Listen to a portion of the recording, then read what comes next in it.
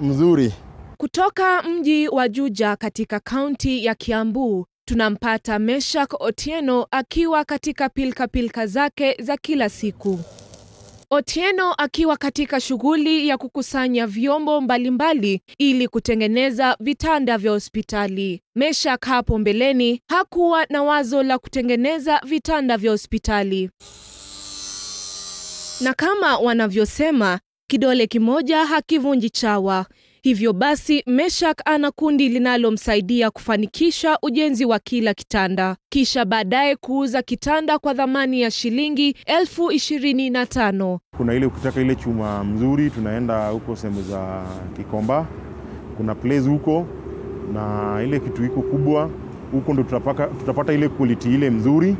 Ile hata tukikunja hiyo curved vile inakaa hivyo haiwezi katika, sababu hiyo curved inataka ile chuma ile iko heavy.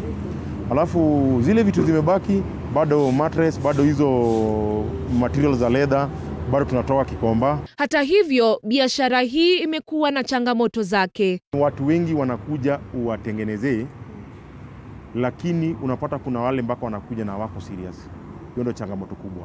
Changamoto cha pili ni ile unapata unaanza kazi na materials kupata inakuwa ni shida. Lazima utumie kutembea huku na huku. Joseph Mwai, mkazi wa mtaa wa Juja, anaelezea safari ya Otieno kama alivyoshuhudia. Kijana jasili amefanya kazi hii kwa muda mrefu, anatengeneza vitu mingi maalum sana.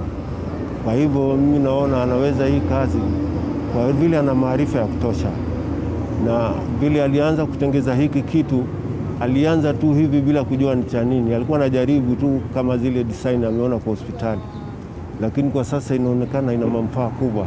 Kwa Meshak hii ni kazi ambayo amezoea, kwani ufahamu wake anapotuelezea ni ishara ya mtaalam aliyebobea katika kazi hii. Ushauri wake kwa vijana ni wawe na ubunifu badala ya kutegemea kuajiriwa. Usingoje tupate kazi kwa maofisi.